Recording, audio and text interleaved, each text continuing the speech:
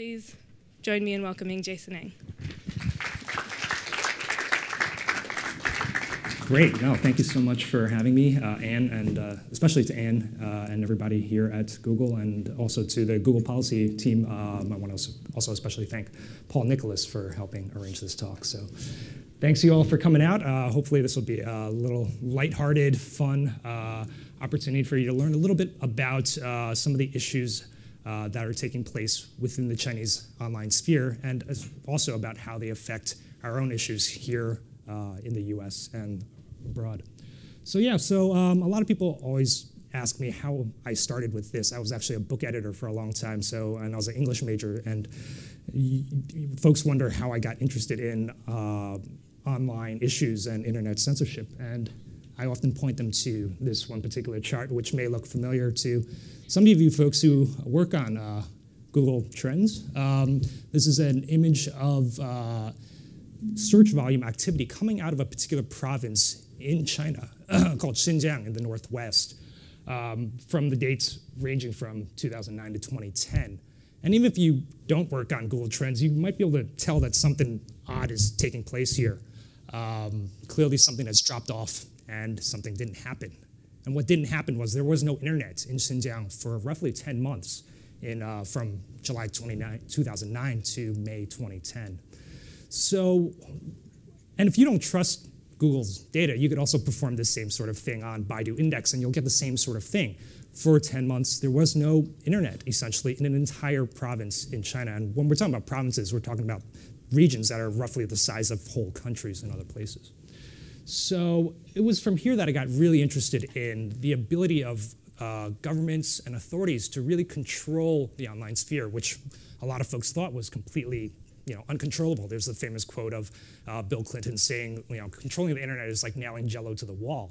And obviously, China has done something to figure out a way to strap Jell-O to the wall. And that way is using various forms of online censorship. However, the only thing is, you probably won't ever find China performing this sort of thing again for multiple reasons. But one, it would scare the bejesus out of economic investors and other businesses. People would flee if China ever turned off the internet in, say, Beijing, if they were faced with some sort of riot or some sort of unrest. So that's one reason. But two, also because there's a whole other sorts of tactics that they can use now that are much more nuanced and sophisticated than simply just turning off the internet if there's a riot in a province. And some of those are obviously the famed IP blocking and the blacklisting of sites in China, which many of you are, I'm sure, aware of. So YouTube, Facebook, Twitter are all essentially blocked from folks within mainland China. They're blocked from mainland Chinese folks from accessing them through the so-called Great Firewall.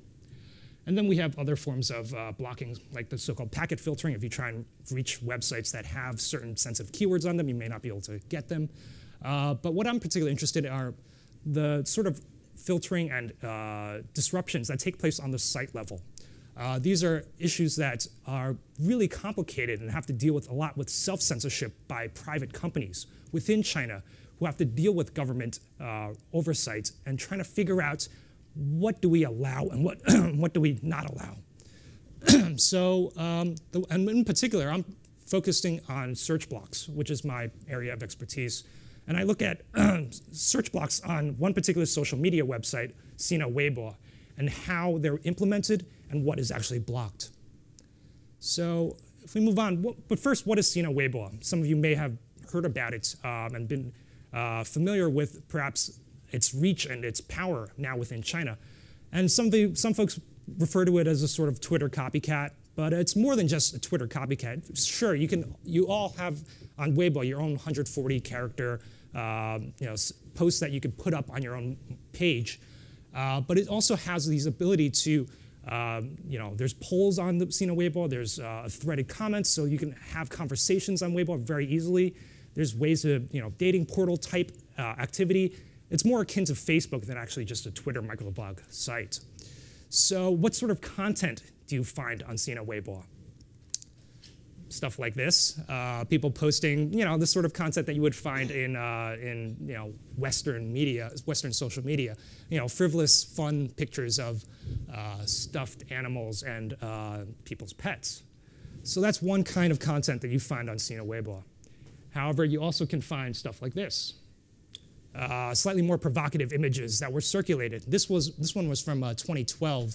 There was a chemical factory protest in Sichuan, and there was this iconic photo that was circulated across Weibo of a young lady protesting against this building of a PX factory, chemical factory. And this image was circulated eventually before it was actually censored and blocked from being shared on Weibo. So again, like you would find in Western media, Weibo is this powerful tool for not just playful humor, but also for more provocative organizing like you would find in this image. So does the government recognize the power of Weibo? Yes, they do. They realize that Weibo can not only be this force for creating unrest and disturbances and perhaps disrupting what's taking place with the status quo, but also can be this really fascinating way to have oversight over local officials. It's an opportunity to have really great feedback toward internet users. And so there's this quote from this party journal in 2012, the Study Times, where they state, Sina Weibo, it's like a double-edged sword. It not only allows us to respond to crises and provide a tool that is more scientific and more expedient, but also has limitations and negative effects that are very prominent. So the government is aware that they need to control Weibo if they want to make sure that the things stay the same as they are now. So ways that the government goes about it, they've been ramping up on their side, and in response, internet users have been ramping up on their side too. So when the government and authorities implement all sorts of new technology to monitor and surveil citizens and to censor content, internet users respond. So one of the ways that I like to talk about is how government and authorities figured out a way to really quickly highlight and find posts that contain sensitive content by searching for keywords. In response, internet users realized that governments and authorities were doing this, and they decided to embed their text within images, a sort of steganography sort of technique. However, the government then responded in kind by finding sensitive content, sensitive images, and doing sorts of image searches and wiping them out right away. So it's a cat and mouse game that goes back and forth, and it continues to this day. So back to Weibo, some of the more specific ways that the government actually does filter content on Weibo. Posting certain keywords, either by themselves or in combination with other keywords, will give you this really vague message that says, sorry, this content, and if you're interested, that's the keyword says Wen Jiabao, who's the former prime minister in China. And the message that you get is, sorry, this content violates Sina's rules, blah, blah, blah. If you need assistance, please contact customer service. I wish you luck if you feel like contacting them and seeing what they get back. So another way that they do it, simply by deleting content. Content sometimes vanishes from Weibo without a trace, except there have been websites like freeweibo.com that actually suck up all the tweets that get posted on Weibo before they get deleted, and then when they do get deleted, they actually retain a copy of it and then share it with everyone. So this is an image that took place in Ningbo, where this is an image of an event that took place in Ningbo in last week, or 2 weeks ago actually. We're not quite sure what's happening in the photo, but we do know that apparently policemen are dragging away a man, and the image was censored on Weibo. Someone posted it, and then within a short amount of time, it was no longer on Weibo. And actually, if you try and access it through the API, it'll give you a message that says, sorry, this content doesn't exist, or permission denied. So that's another technique that Weibo is very famed for using to get rid of content. But my particular form of, again, like I said, the information control technique that I'm most interested in is these search blocks. Search blocks are very flexible. You can add words to the list one day, take them off the next day. Content's still there. However, what you're doing is inhibiting people from finding information. So if there's some sort of protest going on, someone wants to look up information on it, if the sort of keywords that they're using to look for it are on that blacklist, they'll get this message that says, due to relevant laws, we can't show you results. And for this one, this keyword is Wen Yunsong, who is actually the son of Wen Jiabao, and he's notable in China for being a billionaire. And you wonder, how did this guy become a billionaire? His father, perhaps? So it's this sort of thing that touches on sensitive issues in China. A lot of times, these words are blocked on Weibo, in addition to being filtered in other ways. So I'm not the only one doing this sort of research. A lot of other folks I was inspired by and have continued my line of work, especially folks at China Digital Times, Gary King at Harvard, folks at the University of Hong Kong who made a great tool called Weibo-Scope, David Baman at Carnegie Mellon and his associates at Carnegie Mellon, and Jed Crandall and his associates at UNM. And greatfire.org, which, like I said, they do free Weibo, which is that tool that I showed before about tracking deleted posts, and also this tool called greatfire.org, where you can actually see over time, historically, the sort of keywords and information that's blocked on Weibo. So this one is showing you across time from March 2012 up to now, how Weibo treated searches for Bo Xilai, who is this corrupt politician, or allegedly corrupt politician who was recently convicted and sentenced to life in prison for his various nefarious activities. And you'll see that based on current events, his name may or may not be blocked. So for instance, you'll see in the beginning of April, there's a shift. That was when a lot of the scandals and rumors start to pop up. In late September, there's another shift. That's when he was actually kicked out of the party, and then all of a sudden people were able to search for him. And people claim that that's perhaps due to the fact that the government wanted to continue to allow citizens to criticize him online. So as you could see, there's a correlation between online events and offline events, which seems fairly intuitive, but it's good to have the data there to actually show you. So continuing on, so what did I do? Great Fire, China Digital Times, they do fantastic work in confirming, I think, what is sensitive and what isn't sensitive. So for instance, Bo Xilai is in the news about a corruption scandal. Let's check and see if he's blocked on Weibo to confirm whether or not Weibo thinks he's sensitive and worth blocking. However, what about all the words that we don't know are sensitive? And like, for instance, foot fetish or other things like that. I think that's where I stepped in. What I did was I took a giant list of words, in this case, Wikipedia's article titles in the Chinese language edition, which totaled up to 700,000 keywords. And I ran them through Sina Weibo in this very simple script that tested whether or not each word was blocked or not. And then I recorded them into a database and basically did various things to try and understand why they were blocked, including doing research into the history, the language, and other sorts of things. So in the end, I came up with 500 blocked keywords, and in the book I have 150 of them that I write up in more detail, reasons about why they are considered sensitive in Chinese culture and to the Chinese government.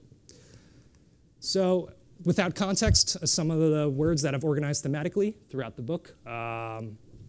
So words related to government, CCP, politics, and nationalism. So a lot of them are fairly obvious, some of them less so, unless you know the context, which hopefully I provide in the book, and which I'll do with some of these words in more detail later on in the presentation.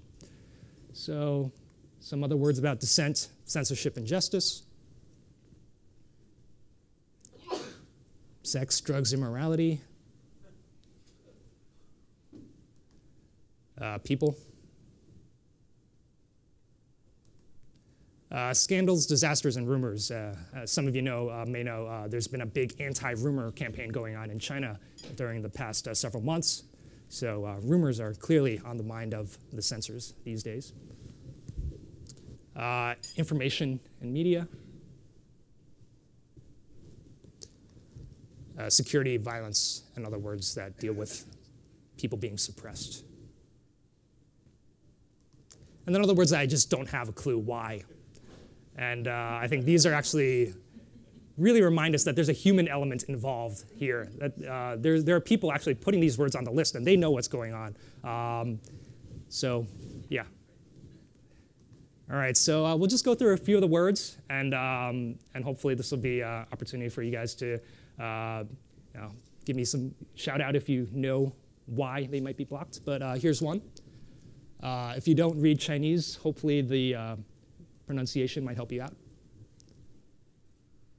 Any thoughts? There you go. So tank, 坦克, is actually a reference to Tank Man. It was blocked for some time in early 2012. It's actually unblocked now, so now you can search for tanks to your heart's delight on Weibo. But you're not going to see this image on Weibo or through any sort of search engine in China either. So because obviously it refers back to this precarious time in Chinese history in 1989. The day after the soldiers came in and cleared the square, this man stood there on June 5th and blocked a column of tanks from entering or leaving from Tiananmen Square, and that's what we have. Here's another one. Literally, it means hairy bacon. You pronounce it Mao La Rou. Mao means hair, and La Rou is sort of like a preserved meat, like a jerky or bacon. However, Mao isn't only just a word for hair. It's also a surname, Chinese surname. If some of you may know a famous Mao in Chinese history. And so Mao Zedong. And La Rou doesn't also just mean, preserved meat that you eat, but also a different kind of preserved meat. Mao's body, which is laid in state outside Tiananmen Square. So this is an example of a coded keyword where internet users have decided that this is some sort of like coded insult for Mao, but also an insult for the current government. So for instance, they'll say things to the effect of, oh, Mao La Rou certainly wouldn't approve of today's policies, economic reform policies. So it's a way to get around the censors by using words that the censors wouldn't have known to block. However, as I've shown, the censors figured this one out. They blocked it. And the only reason I was able to figure out that internet users were using this word was because it was blocked. In fact, I asked, when I was researching the book and I actually figured out this was a blocked word, I asked multiple native speakers, and they had never heard of the phrase. And in fact, it's so obscure. I only find it in a couple of places. In fact, in a recipe for how to prepare Mao La Rou. Apparently you dip it in, nitrate, and eventually it's able to keep in a glass case for up to 40 years. So I think this is an example of the sort of so-called Streisand effect. The fact that someone tried to prevent you from blocking it gave greater prominence to it, because otherwise, who would have known that Mao La Rou was a sensitive term when in fact so few people actually use this thing. So again, internet users being playful and being caught up with. Here's another one. This one is actually not created by internet users, but by official media. In this case, official media in Hong Kong. If you guys aren't familiar, China has this sort of one country, two systems rule, wherein Hong Kong has this sort of more liberal policies with regards to freedom of information, freedom of expression. Their sort of political system is more free than it is in China. And in this case, yeah, so empty stool refers to the empty chair that Liu Xiaobo would have sat in but was vacated at the 2010 Nobel Peace Prize ceremony. So empty stool was a reference in Hong Kong media talking about the empty stool. And so there you have it. So media is also closely watched, not just internet users. Here's one that internet users were able to contribute to. This one is Yue Yue Now, which literally means month bird. But as an example of the sort of games that internet users like to play, this actually, if you put them together, equals a single character, Peng, in reference to Li Peng, who was the former premier of China. And he was actually the one in June 4, 1989, or back in 1989, who actually pushed for the government to enter into the square and be more assertive about dealing with the protesters. So he's clearly a controversial figure in Chinese current events and history.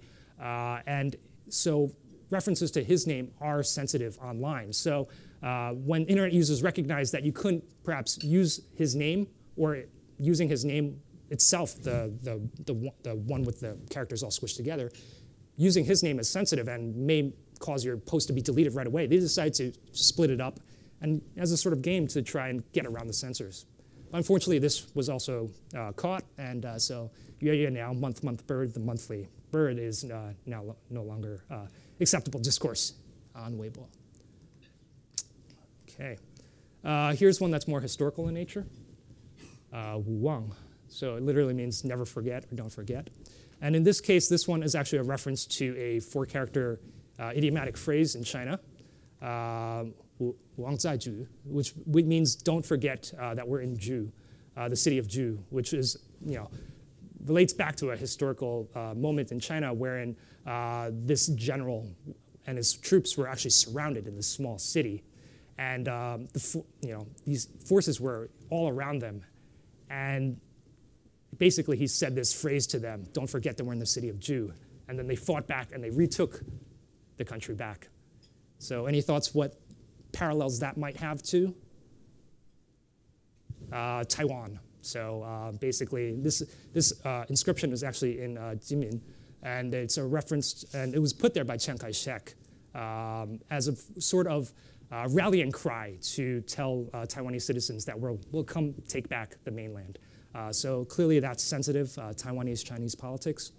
But also this phrase is also used in a different way, a different thing that we shouldn't forget. Don't forget 6/4 or June 4th. So again, that phrase can be used for historical/political references, but also more recent events. Another more recent event, so keywords can oftentimes be related to very contemporary events.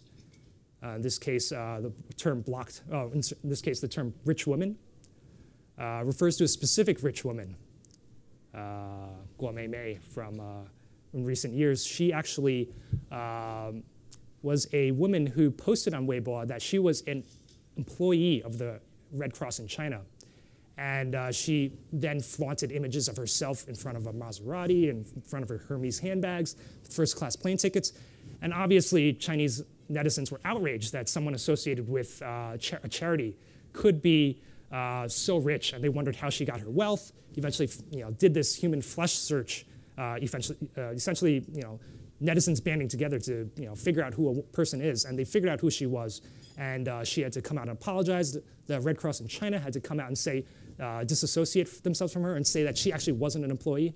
In the end, actually, this event had severe repercussions on the Red Cross in China, and their donations fell by something up to close to 50% the following year.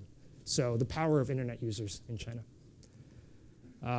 Two more, and then we'll get to the Q&A. So this one, Gao Yao Qi. This one's just sort of fun. Gao Yao means like plaster medicine, or it's like plastic, and Qi is flag.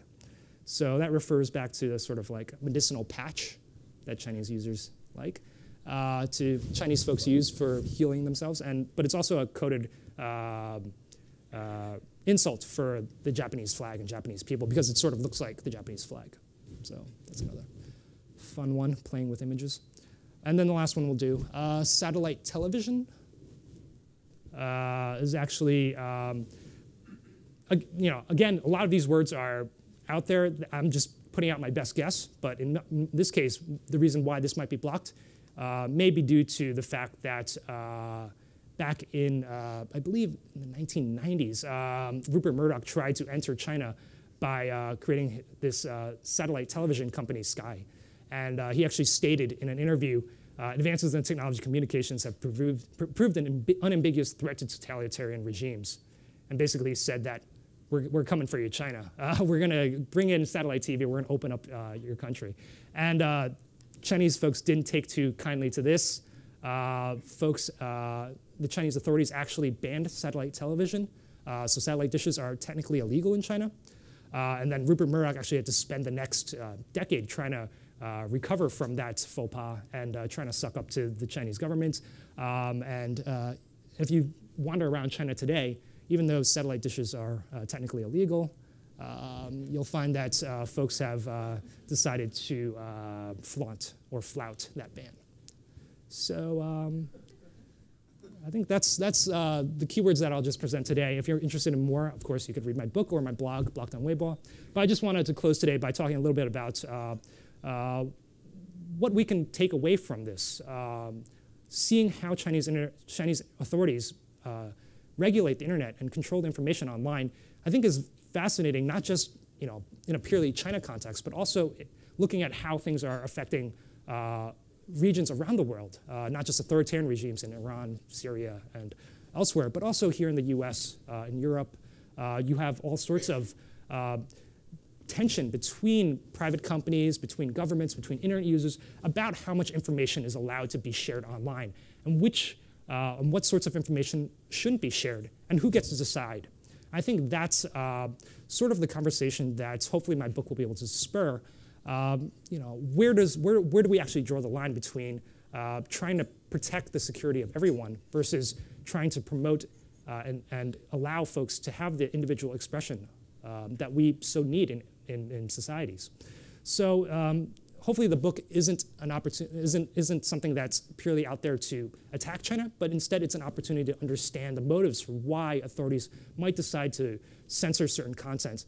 And by doing this, we can hopefully figure out ways to provide incentives and try and understand how to nudge authorities to trying to dismantle some of these obviously very restrictive environments that we have around the world today. So thank you so much for having me, and be happy to take any questions that you all have.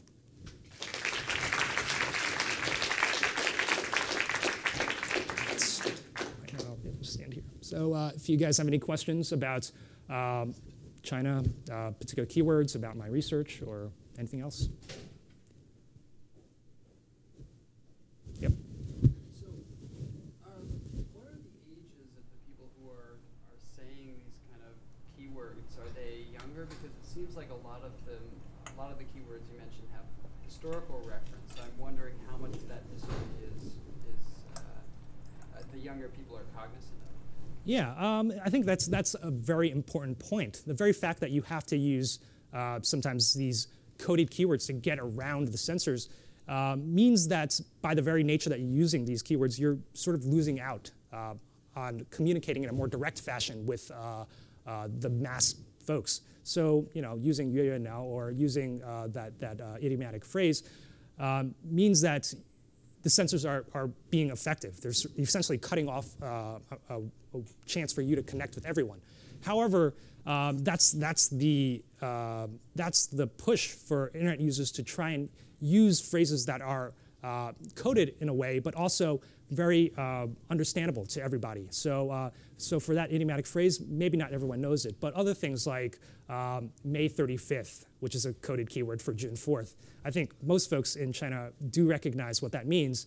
And so it's trying to find, within that cat and mouse game, to try and find this, to walk the line of being evasive, but not so evasive that you don't actually connect with internet users. So in terms of actual age, Weibo is primarily, like most social media, a youth-driven media, so folks, college kids, but it's also really been this powerful tool for not just youth and their frivolous, posting pictures of what they did last night, but also for activists and journalists. So you'll find a lot of those folks online on Weibo as well. So. Is your book itself, like, if people search your book on Weibo, is it blocked? And secondly, did hashtags play any role in search query? It was interesting. I was actually in Toronto, and someone came up and asked a question, or basically said, "Oh, I posted on Weibo that I was attending your talk, and I posted an image of your book, and within 5 minutes, the post disappeared." So I don't know if that's indicative of what's happening, but it's interesting. Maybe I shouldn't say this, but the blog, which the book is based on, isn't blocked in China, because I think it's written in English, and it doesn't really have a big user base in China, so it doesn't really matter to Chinese authorities so much, but that is interesting. As for hashtags, I think hashtags aren't quite as big a deal on social media in China because, one, perhaps because of the language, not issue, but language opportunity. Chinese is such more so much more compact than English in that each character actually represents an entire word. So 140 characters, you actually say a good amount of in 140 characters. So you don't really need hashtags as a way of like, this sort of reductive meme sort of a tool. So you're actually able to say what you want. But in Chinese social media, I think images are super powerful. Those get circulated so widely. Even images of whole essays. So you'll often find people who post, they'll actually type out, a 300, 400, 500 character essay, sometimes even longer, take an image of, or make an image of it and post that. And that sort of thing gets circulated very widely. So, yeah. No problem. Because that last anecdote is an example of how this cat and mouse game evolves, and you actually have different tactics being used. To what extent does your research or continued research on this indicate that there's a different way that sort of people trying to post censored information and the censors are going to interact? And I guess so the general question is, you've got a very rich descriptive account sort of focused on particular words and themes, and you have stories associated with them. To what extent does this help you anticipate what future censorship and sort of dissident interaction is going to look like? Yeah, I think what's particularly interesting is how internet users are trying to shift away from this sort of public-facing social media. So they've, as a lot of folks in authoritarian societies have realized that posting material publicly is great for sharing information. Sorry, I'll just repeat the question. So the question was about how does my research anticipate what sort of future shifts and trends will take place in social media in China. So, so public-facing social media is a great opportunity to connect with folks, but it's also an opportunity, or a chance for information controls to be placed on it. So I think a lot of folks are shifting away from public-facing social media like Weibo towards more semi-public or private social media like WeChat and other sorts of these chat clients that a lot of folks are using now on their mobile devices. So in this way, you could still have thousands of followers on WeChat, and you could blast out a post to them. But there's hopefully no overseer sneaking in and surveilling your conversation and censoring you and potentially dragging you to jail. So I think that's one potential shift. Yep. Does your research give you any indication what portion of the censoring is somewhat automated and what portion is just totally human manual input? Yeah, so the question was, based on my research, do I have a sense of how much of the censorship is automated and how much of it is human input? I think looking at my list, I think it was fascinating, especially to me. What was most fascinating to me was the human element involved. Like for instance, you'll notice that the word hoobastank was blocked on Weibo for some time, and which was weird to me because from what I know, hoobastank isn't a very politically active band or music act in China.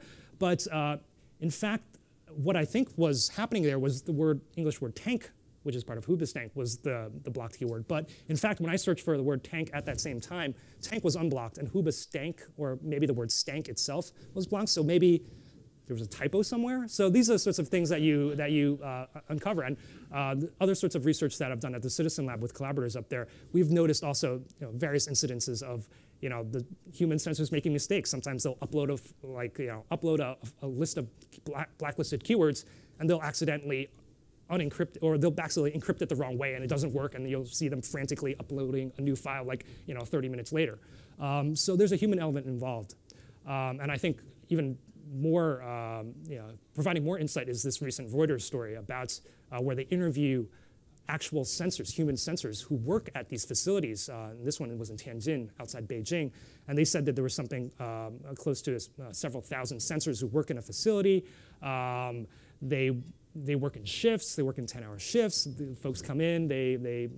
But they do have automated tools to help them identify and flag sensitive keywords. So there is computer assistance involved. There are algorithms that they've written, and they're constantly getting better in helping the human censors do their job even more thoroughly. Yep. So in the Orange Revolution in Ukraine, one of the things they did was they did absurd things because they would make the government feel stupid to crack down. They would meet in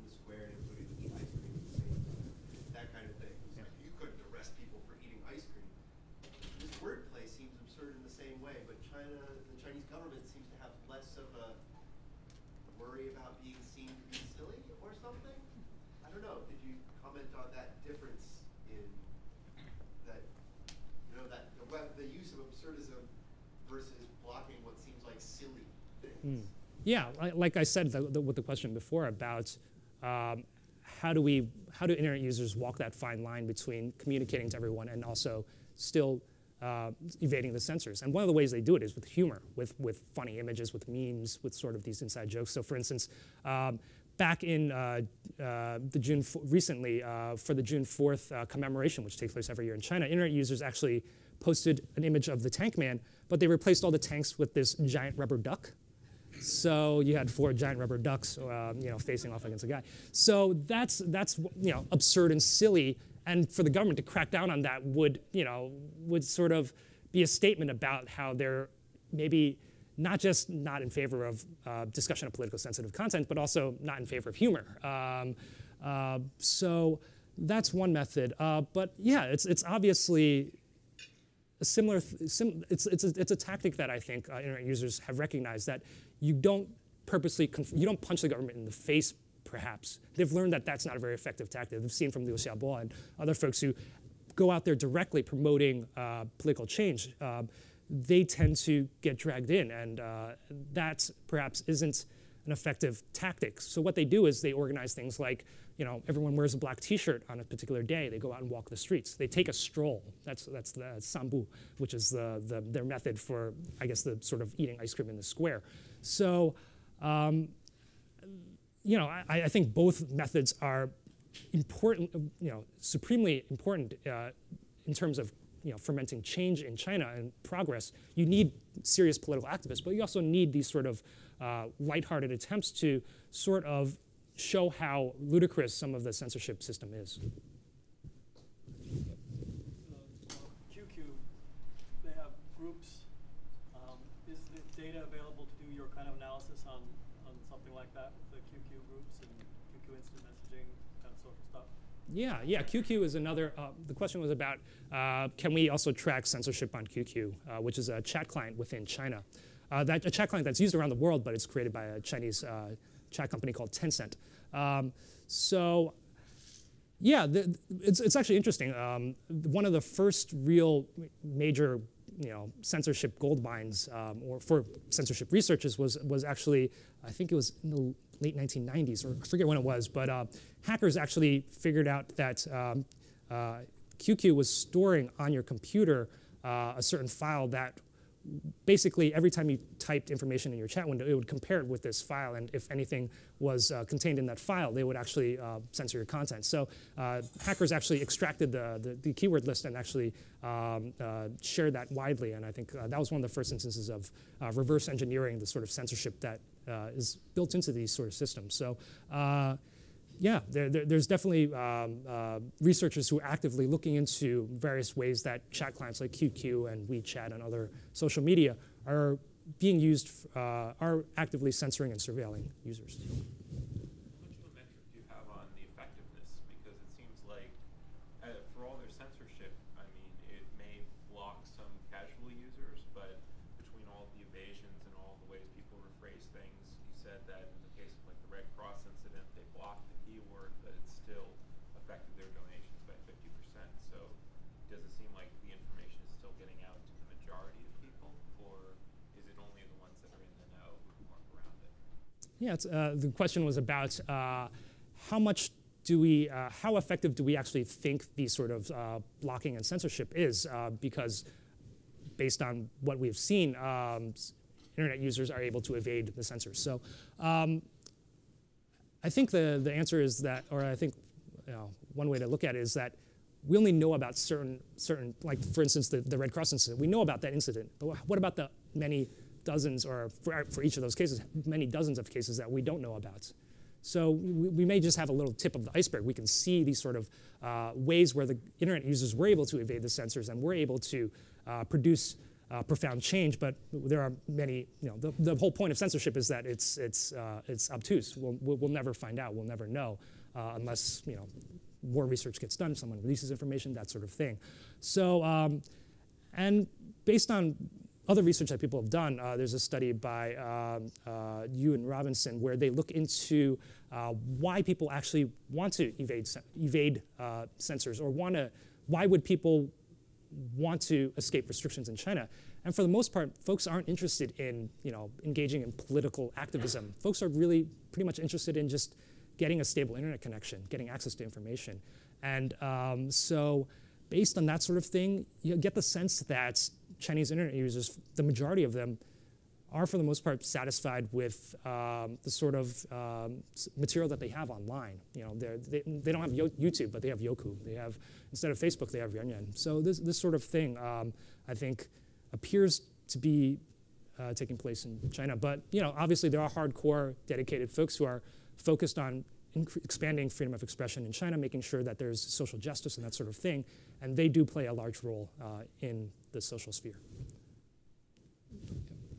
So your research seems to be about the content that's censored, but how about the people? Are they anonymous on these social networks? Are they tracked? Are they surveilled? Do they feel like they may get in trouble if they post certain content?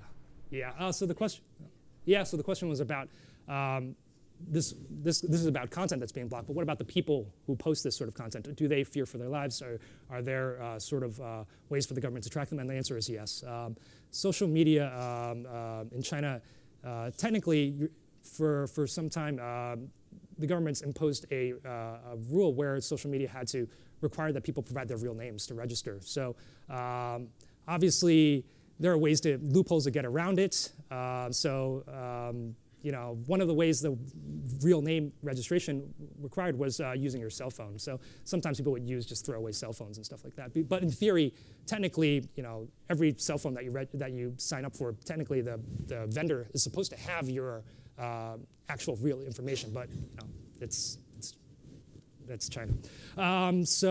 Or any country where this sort of thing is just like, come on, you're really gonna, yeah. So this has been a major issue, especially within over the past several months and over the summer, wherein Weibo and other social media have been targeting the so-called big Vs, these verified users on Weibo, who are these celebrities. They have millions of followers.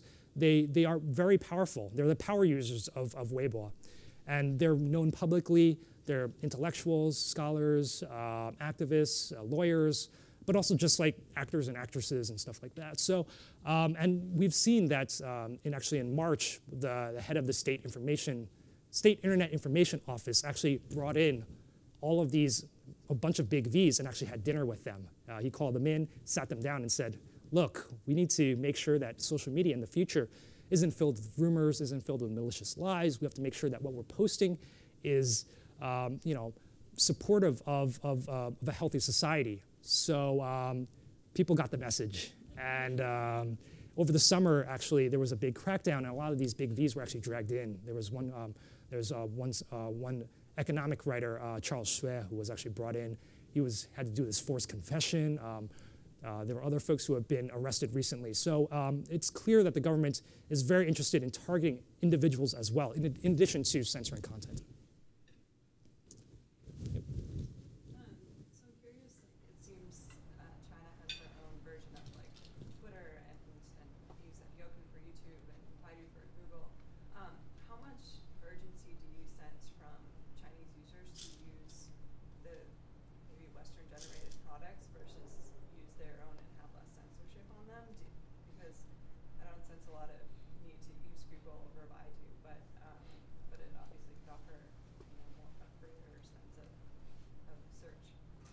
Yeah, obviously there are hardcore folks within China who are very adamant about using products that aren't censored. So when Google did pull out of China, you had people laying wreaths and flowers at the Google office because they were really saddened by the fact that that a company like Google left China and now they were forced to use products like Baidu, which, if you haven't used Baidu, it's actually a pretty good search tool, so long as you're not searching for sensitive content. So I think that's sort of there are folks who are very much into using Twitter and YouTube from within China. And the thing is, for the most part, if you want to use Twitter and Facebook within China, you have the tools to allow you to get access to them. It's not like Iran where Sometimes they throttle the internet to the point where you can't use YouTube. You could actually use well, now VPNs are a little more dicey since it's harder to get a good solid VPN that works for a while. But you can use various types of circumvention tools to get access to YouTube, Facebook, Twitter from within China, and if you want to. The thing is, most folks, why go on Twitter when all your friends are on Weibo? It's network effects. So it's fairly entrenched at this point, Weibo and other sorts of social media. So I think for the most part, Chinese internet users, some of them may actually use domestic products out of patriotism. For the most part, I think folks are just, I don't know, not necessarily lazy, but that's the tool. That's the thing that loads up when they start their computer. That's what they use. So. Sort of a follow-up on the question about people versus content, but away from the content creator side and specific journalists, cartoonists, in recent months, and topics that are sanctioned, is there any sense, especially given that it's not just China, we've seen local news about metadata, data mining, and query analysis post facto, is there any sense or precedent that China might be saving query traffic across all users so that you can find who searched for particular things and sharing that with the government, and locating people whose browsing activity is questionable, not merely people who's posting? Sure. So the question was, again, going back to whether the government is tracking or tracking people with regards especially to sucking up metadata, and whether or not we think companies like Sina or the government are using this sort of metadata as a way to figure out who should be brought in for questioning. So I think I certainly don't have knowledge of metadata being used in this sort of fashion. I think from the sort of anecdotal evidence that we have, it's more straight surveillance. If they know that you're an activist, they may get access to your WeChat account and then start tracking the messages you post. And then when you say, oh, I'm going to be having lunch at Chaoyang Square or whatever, they send an officer who follows you, and then you get there and you notice that the officer's there and you wonder how they got there. So that's the sort of thing that I think is their method for tracking sensitive people. As for figuring out from the vast big data, like who might be terrorists or whatever, I'm sure that their equivalent of the NSA is doing the same sort of thing that the NSA is doing here. But I don't know if individual netizens who are just like looking at pornography online should be worried that their metadata is going to be sucked up and then somehow they're going to end up in prison. I think the government, Chinese authorities, they're efficient. They know who they should be focused on, and I think that's not their primary target. Yep. Another question, just you're referring to China's NSA, and we haven't really talked much about who is actually executing this censorship. I wonder if this is concentrated solely in the propaganda ministry that has controls on this, or are there multiple agencies or groups that are involved in censorship within China, from what you can infer from your research? Yeah, so the question was about who's actually performing this sort of censorship, what government agencies and or folks are involved. And clearly, yeah, it's something that's politically driven in some ways.